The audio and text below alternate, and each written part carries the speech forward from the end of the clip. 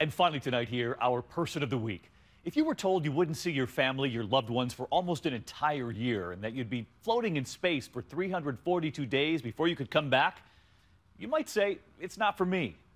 Tonight here, the American astronaut who said yes and why, and what we will all learn when he comes back.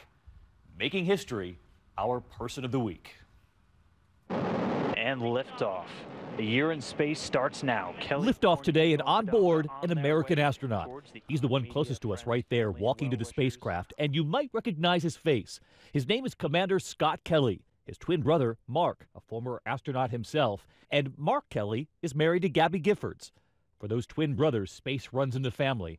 But today, Scott Kelly agreed to leave his loved ones, his girlfriend Amiko, and his family behind for nearly an entire year. I was just this puddle of tears. Amiko remembers the last takeoff. Side by side, it's nearly impossible to tell the brothers apart. Mark's mustache is the giveaway, and he's 6 minutes older. And now the twins, about to be part of an extraordinary project.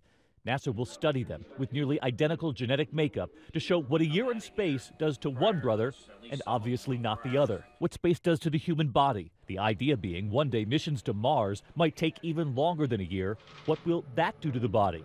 Tweeting right before liftoff, enjoying a moment before my year in space. Wasabi peas. Already admitting what he'll miss. The food, not the same, and family. You still miss people that are important to you. That's what I'll miss the most. And so we choose astronaut Scott Kelly, beginning his year-long voyage tonight. Thank you for watching here on a Friday night. I'm David Muir. I'll see you later for 2020 and Cecilia and Tom right here this weekend. Have a good evening. Good night.